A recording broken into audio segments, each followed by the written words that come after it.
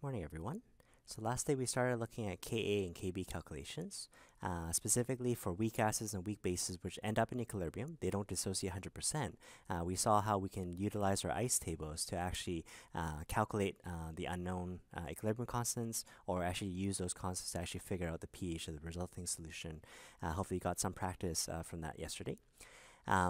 Notice that we are only focusing mainly on the weak acids and weak bases, because if you contrast that with something that's strong, something that ionizes 100%, something that's one-way arrow, basically for a strong case, all the reactants would have completely dissociated to become products. If you try to do a Kc and equilibrium constant for that strong reaction, you're going to essentially have a constant that's very large, approaching infinity, or very small, approaching zero.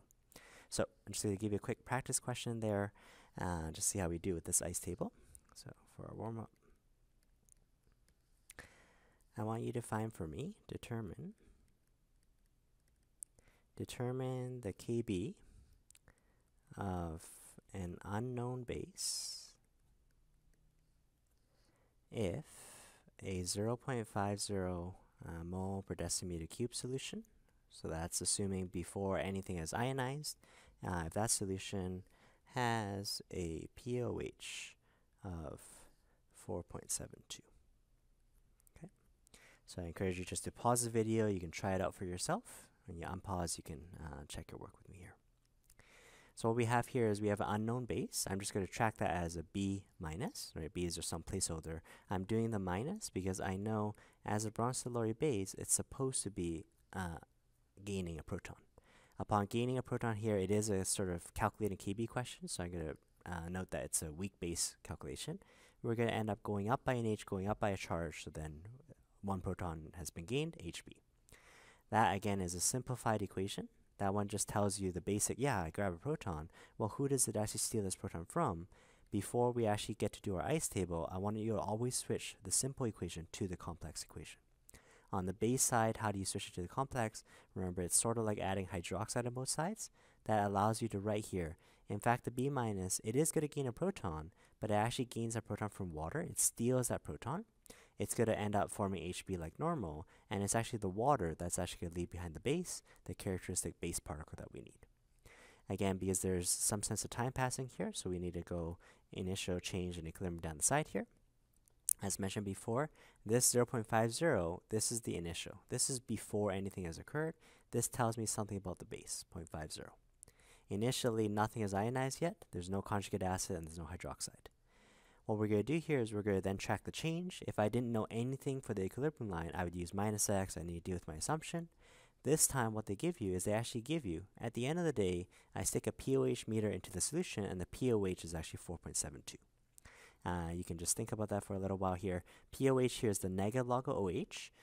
If this number here is less than 7, this one here actually tells me my solution is basic. So how can I link this back to our ICE table? Well, on my ICE table, I've pulled out a hydroxide term. So let's just go from pOH here. It's easy enough just to take the antilog of this. So antilog of negative 4.72, or 10 to the power negative 4.72.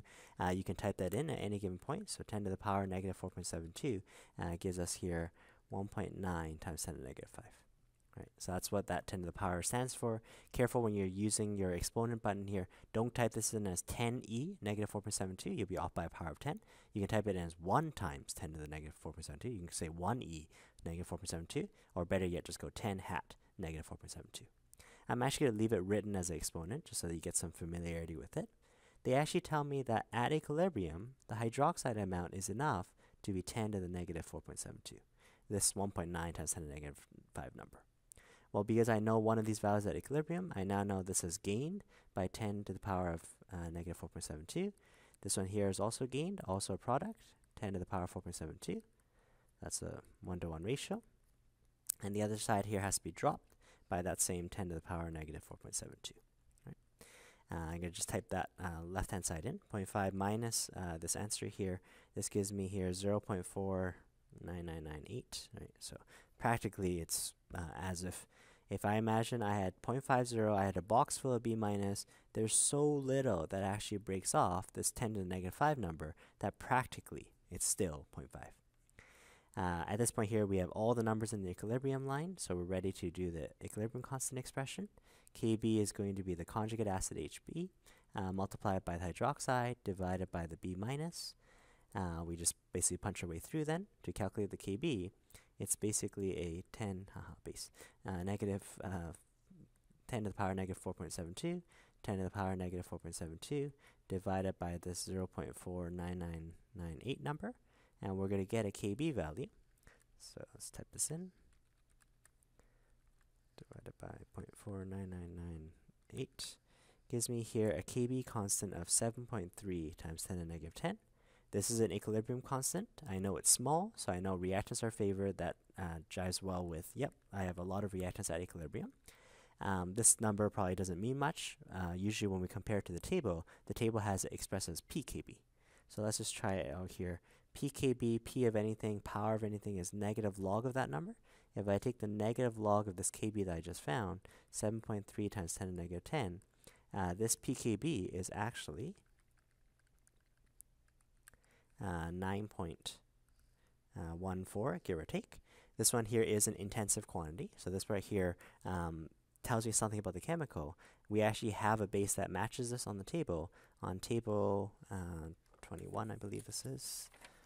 On table 21, which gives you strengths of acids and bases, something that has a pKb of 9.14 is actually the compound phenylamine. And phenylamine has this formula here, C6H5NH2. We'll see a little bit more about that compound in our organic chapter, but there we go. Through a sort of ice table sort of problem, we didn't need to do an assumption because I knew what the change line was. I was actually able to identify what this chemical is supposed to be. Right? Today we're going to switch gears a little bit here. We're going to still be dealing with equilibria, so weak acids and weak bases, but we're going to specifically be looking at a lens of a buffer. Just let me give you a general idea of buffer before we step our way through the notes here. For a chemical buffer, again, I already alluded to, we are going to be using something that's weak because I need something that's in equilibrium. Let's take ethanoic acid, so CHQ. Right? Remember, anytime you're given a chemical, ask yourself, what is this? Is it an acid-base salt? Well, it's an acid. It has a Ka value, so it's a weak acid. I'm just going to do the simplified equation just for argument's sake here.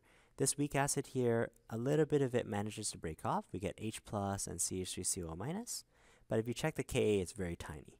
In terms of this sort of box picture here, there's actually very little that actually manages to break off. That's why we needed those ice table calculations to figure out how much H plus and acetate that I would have. A buffer is a solution. Actually, I can write this definition down since we have it down here. A buffer is a solution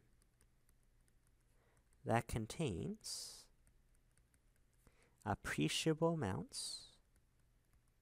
There is a good amount, appreciable amounts of weak acid and conjugate base, or weak base and conjugate acid. So two types of buffers there. And what is their job? This buffer system here, when I have these appreciable amounts, when I have good amounts of the conjugates, its job is to resist. They resist, here's an emphasis here, large changes of pH. So it doesn't let the pH jump all of a sudden either way upon small additions of acid and base. Okay. So that is a definition that they're interested that you need to note here. Essentially, we use this word in English here. Oh, if I create a buffer for myself, I give myself a little bit of room, a little bit of leeway on either side. What the leeway is in this case here is I want to have a little bit of leeway so I have a little bit of acid or a little bit of base here. I don't want the pH to suddenly jump overly low for an acid or overly high for a base. The reason why we need something that's weak, so you see that similarity in both styles of buffers here, is because we need to use this equilibrium. We need to let this equilibrium actually shift left or shift right. In fact, right now, this weak acid just by itself, right, that's sort of this first component, this weak acid is sort of half a buffer. This one here can buffer small additions of base. Well, why is that? Let's say I add a small amount of hydroxide, right? So I have a little bit of base in the system here. The base is going to react with the H+. This is going to neutralize. This is going to end up forming water. as it pertains to this equilibrium initially, it's going to pull down the H+, very similar to that common ion effect, and it's going to shift to the right. Well, I had a lot of acetic acid, you had lost H+, I'm going to try to counteract you, I'm going to try to replenish some of the H+. I know it's not going to get back up to what it was completely. But the goal here is, well, I had enough acetic acid, I can buffer small amounts of base, I'm not going to let the pH jump all of a sudden. At this point here, I cannot buffer acid.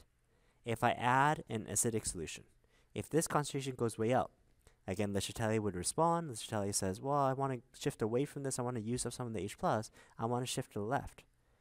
Yes, I definitely have a lot of H+. I just added it. But you'll notice, because there was just a smidgen of acetate that was actually created, by the time the acetate gets used up, I have no more acetate to shift left. The reverse reaction cuts off. Then any excess H+ just sits around, and now the pH has suddenly dropped downwards. So to be a buffer, it needs to be able to buffer both acid and base. Later on, I'm going to use the terminology, what's an acidic buffer or basic buffer? That actually refers to something else. As a buffer in general, you have to be able to control both. Control additions of base, control additions of acid. So we saw what was limiting me as a buffer. Right? Why aren't I buffer in this case here is because I ran out of acetate. What I'm going to do artificially is I'm going to come in and I'm going to beef up the conjugate base. The weak acid just purely doesn't give enough acid to begin with. Let's add to this mixture, let's add a salt, sodium acetate. Well, where'd that sodium come from?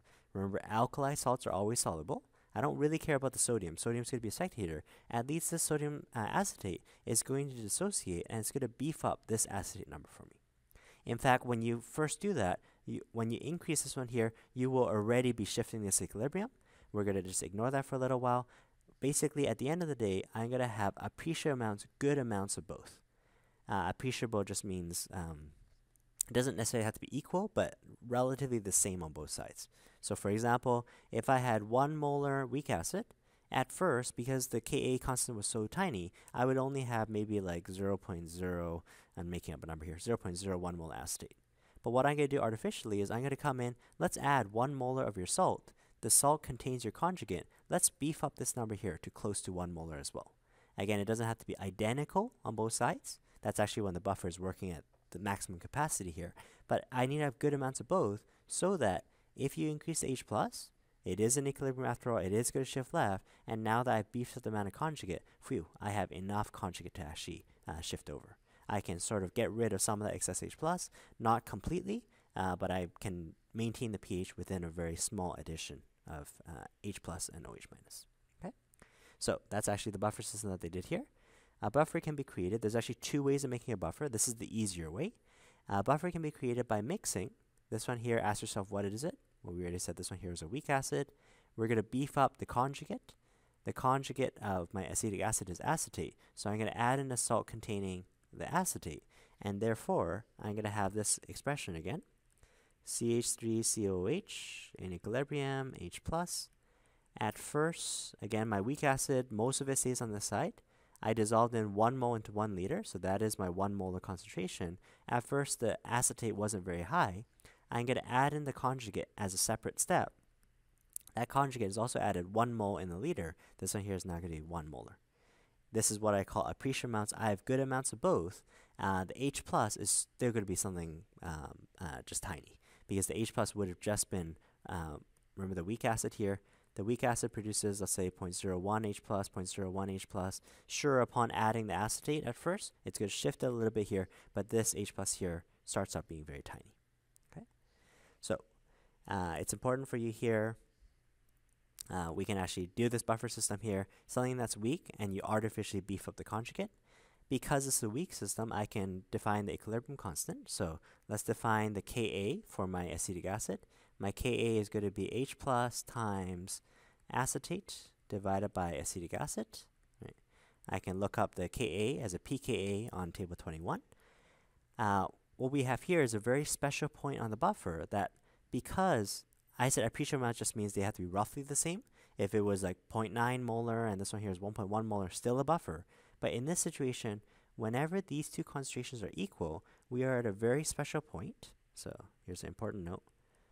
Whenever the concentration of your acid form happens to equal the conjugate concentration. So acetic acid is equal to conjugate.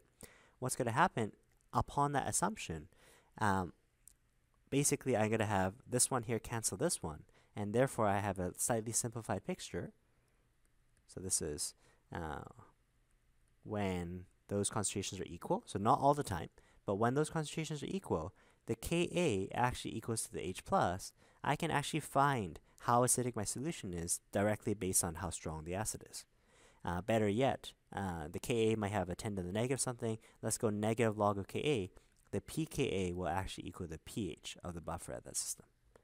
So let's make that note there. Whenever the concentration HA is actually equal to A minus, I just saw that those two terms cancel out. The pH of the buffer is equal to the pKa. Now let me just emphasize what's the significance of that there. Every chemical will have a certain Ka, right? Chemically speaking, depending on the bonds, depending on how good it is in ionizing in water, everything will have a unique Ka. When I'm trying to maintain the pH, let's say blood, for example, blood is supposed to be optimum pH is a pH of give or take 7.3 or so. If I want to have a buffer that buffers at this pH, I need to find a chemical that has a pKa around 7.3. As a buffer, I know in general, you can add acid, you can add base, it keeps the pH relatively constant, but I need a chemical that is already roughly 7.3. I can have other buffers, maybe it's a pKa of 1, where it's going to buffer around 1, it doesn't let the pH change up or down from that pH of 1. That's not going to be useful for blood. And in fact, it's actually pretty stringent here. It can be very dangerous for our bodies if our pH gets upwards of, let's say, 7.5 or so. Probably doesn't even need to get to that. Then the blood is a little bit too basic for our liking. We're going to get a situation called alkalosis. Our blood is a little bit too basic. That's going to actually interfere with how oxygen gets carried. More on this later on. That can be deadly for us. Or if the pH drops below, let's say 7.2 or so, we're going to get a condition called acidosis. You notice that this one here doesn't give me a very wide range. I need to make sure that there's buffer systems in my body to make sure my blood is maintained at a relatively constant 7.3 or so. Okay. If you take a look at some of the foods that we eat here, like lemon juice or vinegar or Coke, these ones here are very, very acidic. There's going to be pH 2, pH 3, pH 4, something like that. Well, next time you drink Coke, right, it doesn't suddenly make your blood overly acidic. It's fortunate for us, yes, the Coke itself is very acidic. Let's say in that sense there, you ingest a bunch of acid. This one here goes way up. But luckily, we have buffers in our blood that can actually navigate some of this H+. We can shift the equilibrium over. It won't be acetic acid, but it's going to shift the equilibrium over. In this case, your increasing H+ actually shifts it to the left. Fortunately, because I have enough of the conjugate, I can remove a lot of that I added. It's not going to keep the pH exactly constant, although we're going to use that as a simplification tomorrow. But basically, it keeps the pH of a moderate range. So let me just draw a quick picture of what happens here. So let's say I have a buffer system. Let's say the buffers in our blood, it's supposed to be pH of 7.3. What I'm plotting here is pH on the vertical axis here. I'm going to plot volume of, let's say, base added. Right. So I'm just going to come along. My experiment is just, I'm going to artificially come in and add more base. So as I head to the right, I'm actually adding more and more base. When you add base, I would expect the pH to increase because it means more basic. Without a buffer, as you add base, doesn't matter strong base, weak base, doesn't need to be even that high concentrations, this pH here would suddenly shoot up like that. That could be very dangerous for our blood. Because we have buffers in our blood here, although you are increasing the amount of OH minus, right, you're having more and more base, the pH here just steadily climbs. It is going to increase, but it doesn't increase nearly as quick. Now, there is a limit to my buffering capacity, right? As you add base particle here, we kill off the H+. I want to keep shifting right. If I run out of acetic acid, there's no more shifting that's going to be involved. It is going to eventually jump up later on. But that's outside of the buffer system. If I add acid instead, or if I sort of remove some of the base that I did, if I add H+, adding H+ wants it to shift left, that's going to rely on how much acid I have because I had artificially beefed up that number. This concentration here will also try to moderate the amount of H+ to some extent here before it suddenly jumps. Okay, so buffers here will eventually run out, but there is going to be a buffering region where the pH, let's write this in words here, the pH remains fairly constant. Not exactly the same, that's important. It remains fairly constant upon small additions of acid or base. To be a buffer, you need to be able to give yourself leeway on both sides. This is sometimes referred to as a buffering capacity. So depending on the actual concentrations, how long can I buffer for, what amounts do I have to actually shift left or shift right, that's called a buffer capacity. More on that in upcoming lessons. So buffer capacity. Okay. So without the buffer, it would shoot up and shoot down way quicker. I just want to show you in this case here, the pH is not constant. Even though I said my optimum pH is 7.3, even with the buffer, it might go 7.31, 7.32. It is going to change. It is fairly constant, but note that there is going to still be a small change. Upon small addition of acids and bases, why this other criteria? Why just small additions of acids and bases? If you add too much, I'm assuming that you're going to be too far out of this buffering range here, and you basically overshot this buffer here, and now the pH is going to suddenly jump. Okay? So, okay, who cares? Why would I make this buffer in the first place? Why is it important? Again, buffers are designed to minimize, I prefer this language here, to minimize the pH change. It is going to change. Shifting is not perfect. Le Chatelier says it tries to counteract you. It never gets it back down to what it was. To minimize the pH change, again, upon small additions of acids or bases. And I want to keep emphasizing this. As a buffer, you need to be able to leeway on both sides. Okay. So I want you to consider what happens. What would happen if 9 liters of water was added to 1 liter of 0.100 molar HCl? So let's start off. My initial solution is 0.10 molar HCl. I can calculate my pH. I call this pH initial. Negative log of 0.100. My initial pH is a pH of 1. Right? Again, for P anything, the significant digits are after the decimal place. So it's a strong acid, no surprise, I'm less than 7 here. What I'm going to do here is I'm going to take 1 liter of this HCl solution. So currently we were 0.100 molar. My volume was just 1 liter.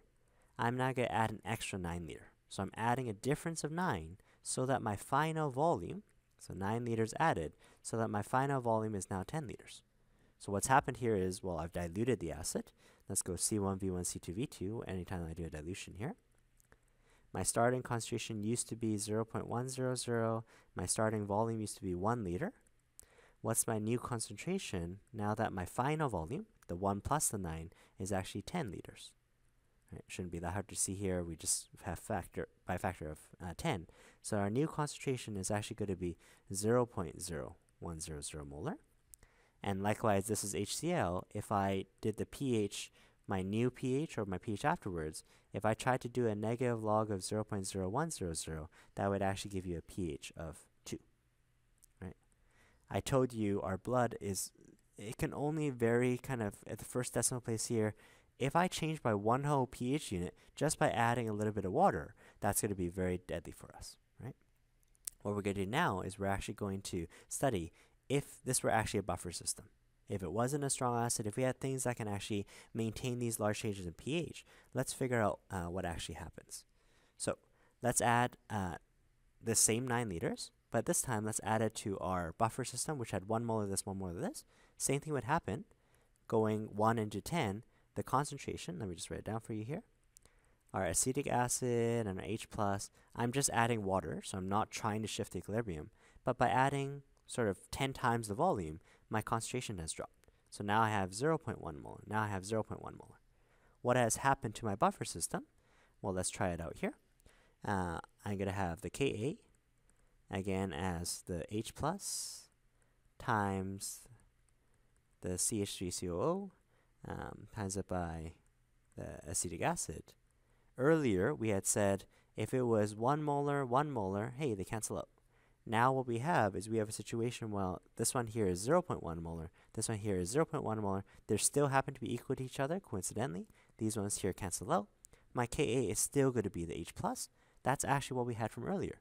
Earlier, Ka was equal to H+, so therefore, the pH, or pKa, is still equal to the pH.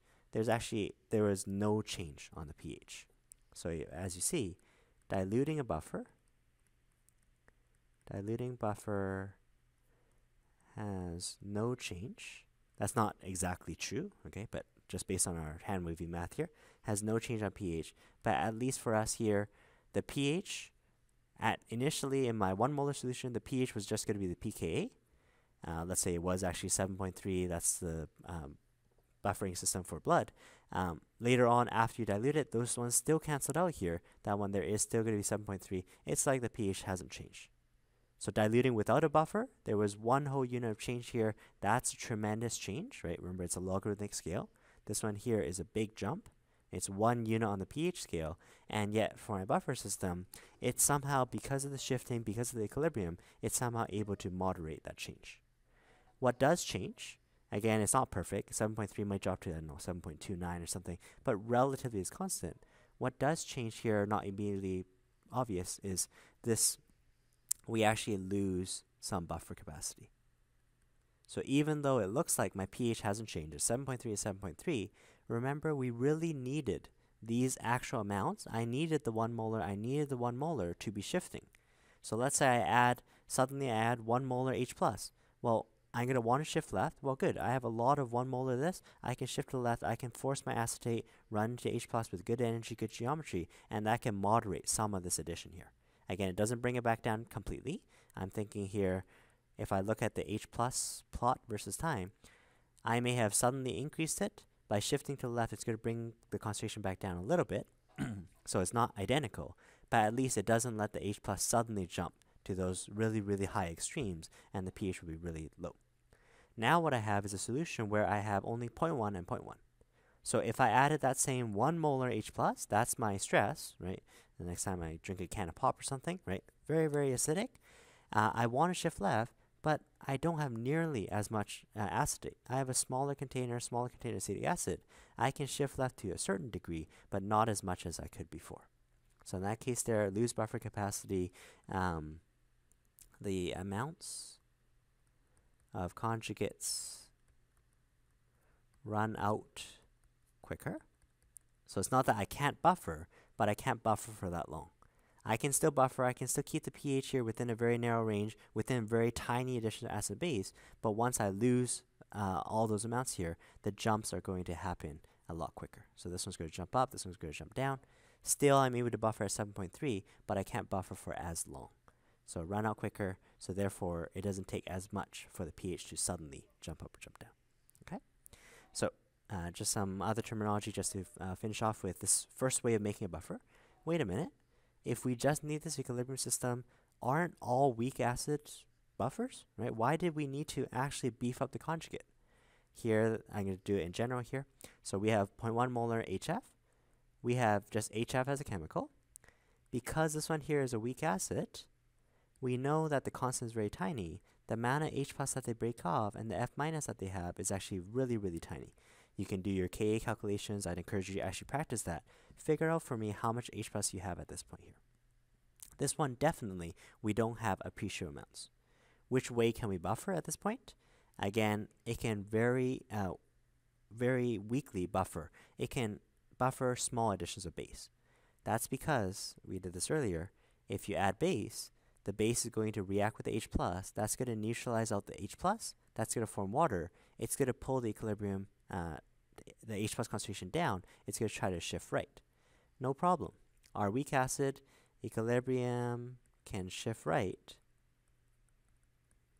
given we have our appreciable amounts. I have good amounts, right? Even the weak acid, I already have good amounts of HF, no problem. As long as I still have HF, I can shift right. I can replenish some of the H+ that disappears. What's the problem here is a buffer, again, needs to be able to buffer both acid and base. I already showed you earlier here. Let's see if you can work with the logic here. What if I add small amounts of H+ instead? Well, you add H+, right? Equilibrium wants to shift to the left. And again, while we only had a small smidgen of F- that we have, that's going to run out very quickly. The equilibrium currently cannot shift left since the concentration of F-, the concentration of the conjugate base, is small. There was not a lot of it from just the weak acid ionizing. So how do we guarantee that this is going to be a buffer? I'm going to artificially beef up the F minus. Let's add in a salt. Let's add in NaF. Where did the Na come from? Well, it's an alkali salt. I know it completely breaks up. This is going to artificially beef up the F minus and deal with this problem here. Well, the F minus previously was small, but now if I beef up this amount, again, they don't have to be identical, but as long as I have good amounts of both, whether you add acid or whether you add base, I can shift left or shift right. So again, the conclusion out of there here is I want you to make sure you know buffers must control both acids and bases. So whether you add acid, it keeps the pH from dropping too much. Whether you add bases, it doesn't let the pH increase by that much.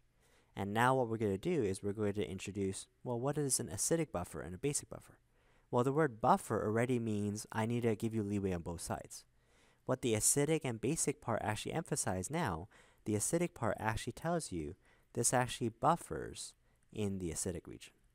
It doesn't just buffer acids. All buffers need to buffer both acids and bases, but if you look at the constant, if you look at where, at what pH does it actually buffer, so we'll just use 7 as our dividing line. I'm going to assume we're at 25 degrees. I'm going to have some buffers that end up working in the pH, let's say pH 3, pH 2, right? I can buffer pH. I'm buffering additions of base. I'm not letting the pH climb by that much. Buffer acids. I'm not letting the acids drop by that much. That would be called an acidic buffer. Usually for an acidic buffer, it would need to be a combination weak acid conjugate base, because weak acids typically have pKa's that are less than 7, right? Remember, the pH was equal to pKa whenever the conjugate amounts were the same. Well, what about a basic buffer then? A basic buffer, all buffers need to buffer both acids and bases. This basic buffer here buffers in the basic region. What's the basic region for us here is a pH bigger than 7. So I had mentioned blood was 7.3, so that would be an example of a basic buffer, but let's go more extreme. Let's say I have another buffer here. This one here actually buffers at 10, right?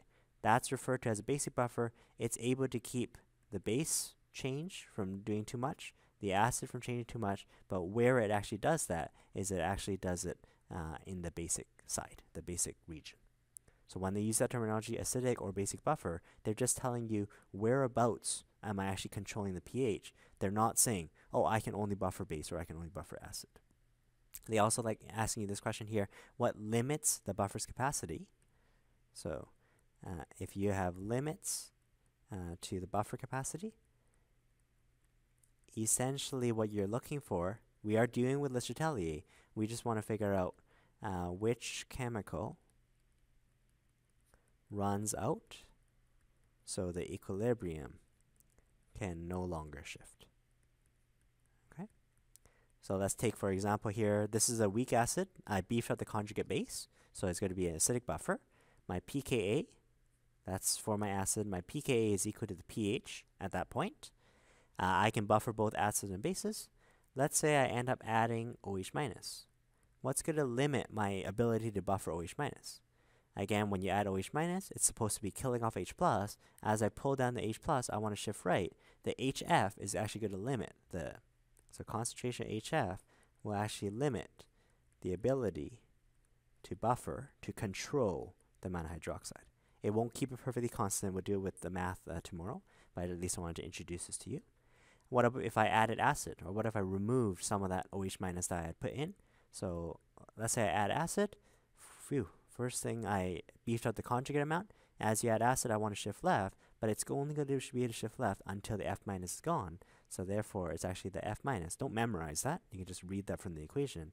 F minus actually limits the ability to buffer, to control the H plus. But note that all buffers need to control both acid addition and base addition. Right? So I'll leave it off there. If you have any questions, let me know. Thanks, guys.